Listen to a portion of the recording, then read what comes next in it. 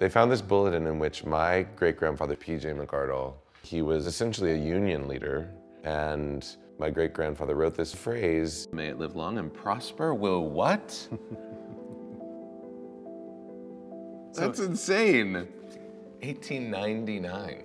The fact that 115 years later or something, I would get cast as a character who was known for that very phrase, there was something about it that felt bigger than me.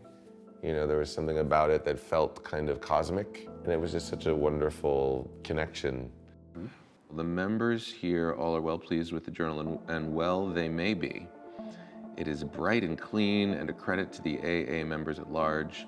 I enclose a list of subscribers from the mill. May it live long and prosper. Will what?